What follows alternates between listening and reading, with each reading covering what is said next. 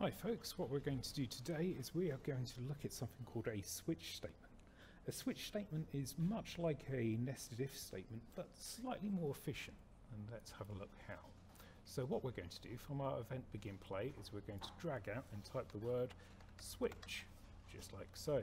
And then if we look on switch on string, which is what we're going to use for this one, press this and then we have multiple elements to start dealing with. What you have is your selection, which is basically the data that you're putting into this, and then you're going to have the pins, which are your array elements, which be the data coming out of it. So what I'm going to do is put this into here for player name. So our player name in this scenario is defaulted to Dave. So I'm going to add a pin, I'm going to change the array element here and call it Dave, just like so. I'll add another one in for fun, call it Bob, and another one and call it Alex.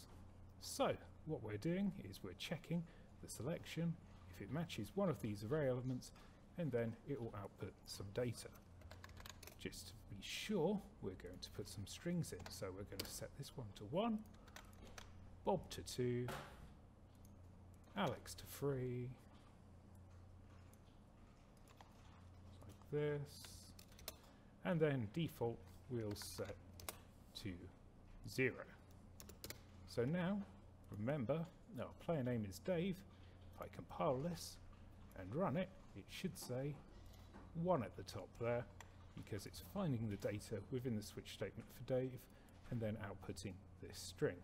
Now if I change the player name to say Alex, what will happen is when I compile it, it should bring up number 3, because of course it's bringing the data from Alex. Now, for whatever reason, if I added a name which isn't in there, like Ian, and then I compiled it, and then I played it, it should default to 0 to the actual default of the switch statement. And that's how you use switch statements.